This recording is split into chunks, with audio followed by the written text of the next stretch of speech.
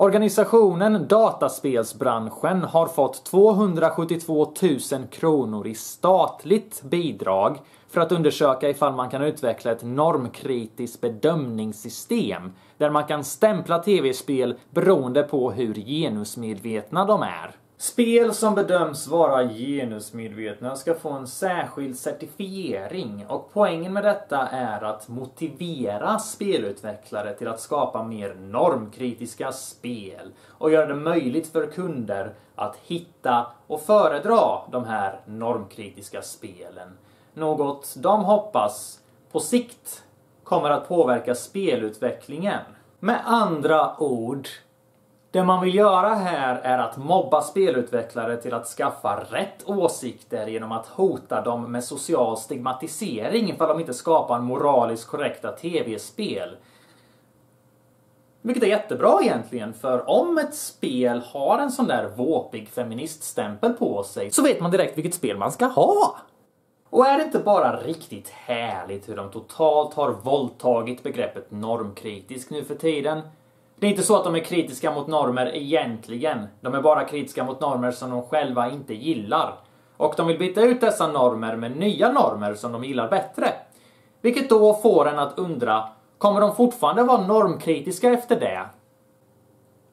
Jag undrar ifall spelet Hatred kommer att få en så kallad normkritisk stämpel. För sist jag kollade så anses man inte vara särskilt normal ifall man vill utföra en massaker bara för att man hatar den här värdelösa, bortkastade människoarten vi tillhör.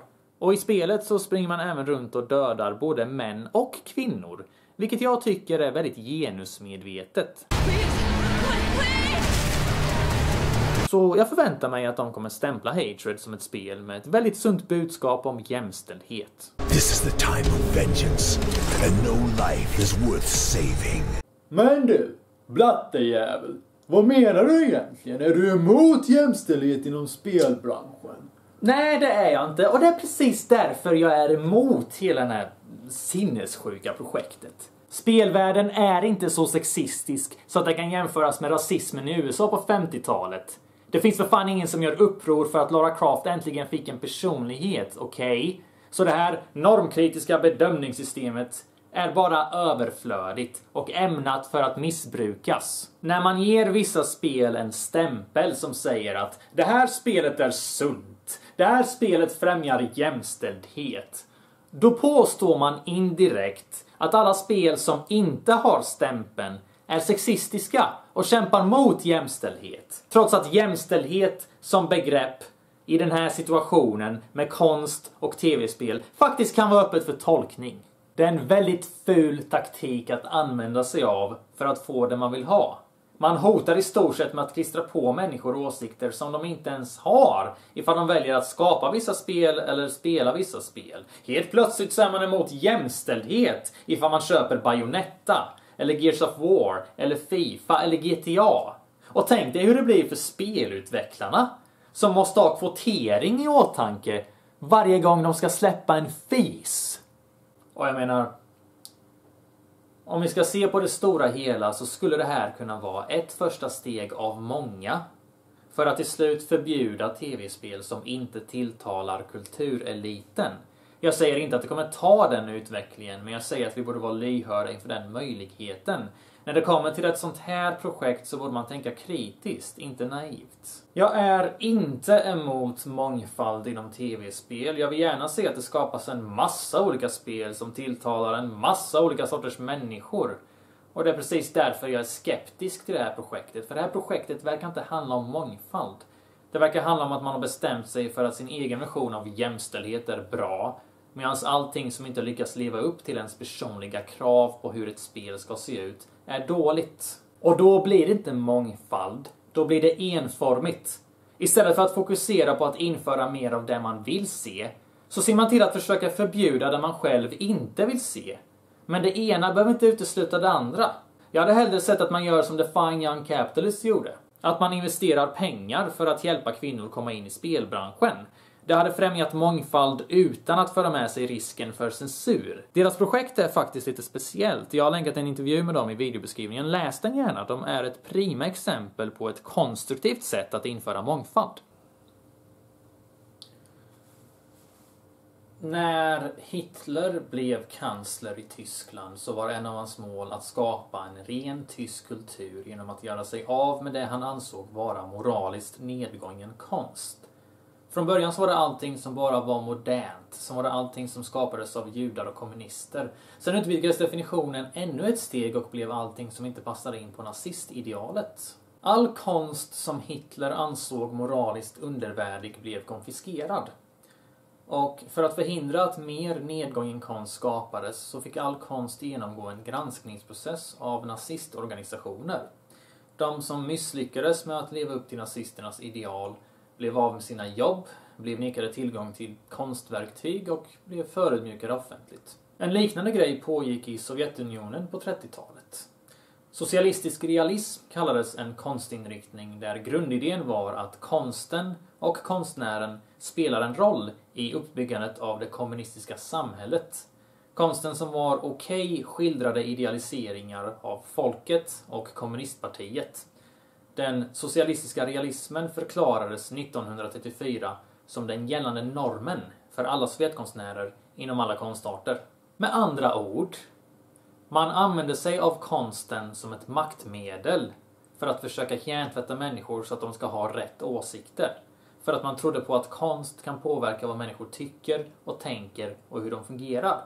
Projektledaren för den här utredningen om ett normkritiskt bedömningssystem blev intervjuad av den svensk-engelska tidningen The Local.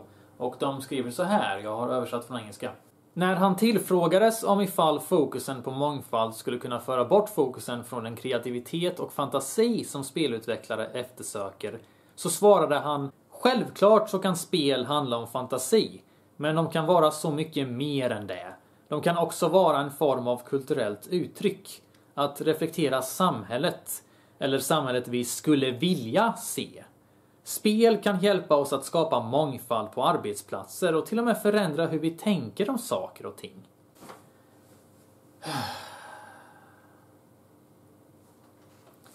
TV-spel är en form av interaktiv konst och jag håller med om att konst kan användas för att ge perspektiv på saker och ting. Det är därför eran jämställdhetsmärkning är ett problem. För ni vill göra raka motsatsen. Ni vill ta tv-spel och förvandla dem till en politisk plattform där ni får yttra era personliga idéer. Och de spel som yttrar era personliga idéer ska få stämpeln sunt tv-spel. Medan de spel som inte gör det ska räknas som moraliskt avvikande tv-spel.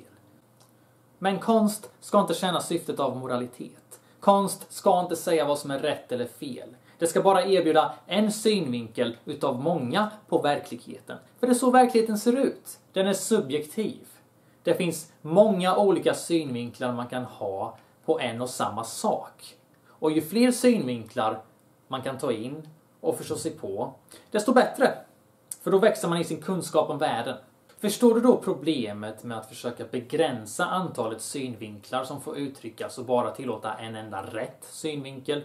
Helt plötsligt så är inte syftet med konst längre att man ska få sin hjärna stimulerad. Istället så blir det att man ska göra människor korkade. Att göra dem stagnerade i sitt sinne genom att bara erbjuda en och samma synvinkel om och om igen. Och göra dem lättare att kontrollera. Det här kan såklart anpassas på all media, vare sig det är våra nyheter eller vår underhållning. Men allt som allt så tycker jag inte att någon av oss borde vara för oroliga.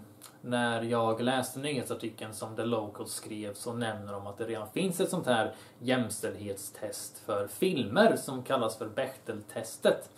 Och tydligen så klarade varken Sagan om ringen eller Star Wars-filmerna av det här testet. Och det har ju knappast hindrat dem. Det enda vi och spelutvecklarna behöver göra är att skita i de här PK-krigarna och istället engagera oss i det vi själva gillar. Precis som de gör i filmbranschen. Kan du tänka dig ifall Sagan om ringen-filmerna inte hade fått släppas bara för att en kulturelit bestående av ett gäng hipsterrövhål hade fått bestämma vad som är rätt och fel? Det är det som är så tröttsamt med alla de här kritikerna. De försöker lösa problem utan att behöva göra någonting själva. De försöker sätta upp regler och krav som alla andra ska leva efter, medan de själva inte behöver ta några ekonomiska risker genom att skapa ett tv-spel utanför normen. Anledningen till att människor ogillar såna här genuskrigare är för att Istället för att skapa mer spel med mer mångfald i spelutvecklare så försöker de förbjuda och skambelägga existerande spelutvecklare för att de skapar vissa saker och skambelägga gamers för att de gillar vissa saker. De har lurat sig själva till att tro att sprida medvetenhet genom Twitter är lika giltigt som att faktiskt sätta sig ner och programmera sitt eget spel helt själv.